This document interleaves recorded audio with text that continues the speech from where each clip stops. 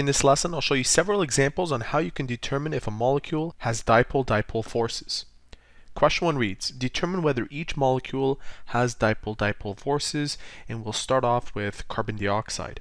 Now keep in mind that a molecule has these forces if it is polar. And to determine whether a molecule is polar, you have to first determine whether the molecule contains polar bonds, and you have to determine whether these polar bonds, when added together, form a net dipole moment. On your screen, you can now see a molecule of carbon dioxide, and it's assumed that you can figure out the Lewis structure and from that form the molecular shape. We've already done videos on how to do that using the VSEPR theory. What you should find after creating this molecule is that the central atom is carbon, and the oxygens that are double bonded to it have a higher electronegativity than carbon.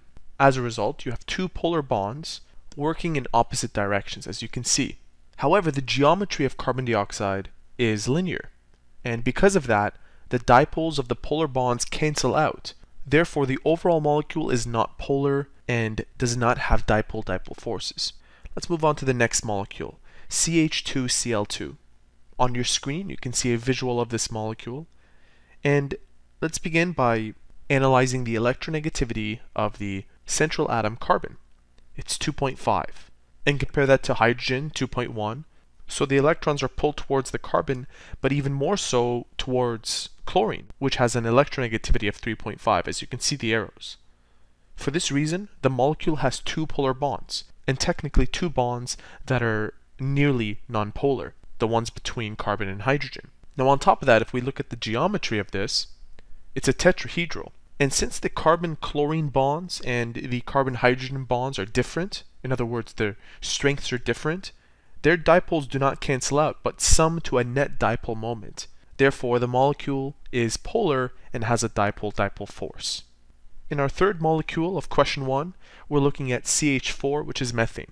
Now, once again, assuming that you can come up with the Lewis structure and subsequently the geometry, you should find out that the central atom is carbon, and carbon will pull the electrons from the peripheral hydrogen atoms, the ones that are bonded to it, towards that central atom.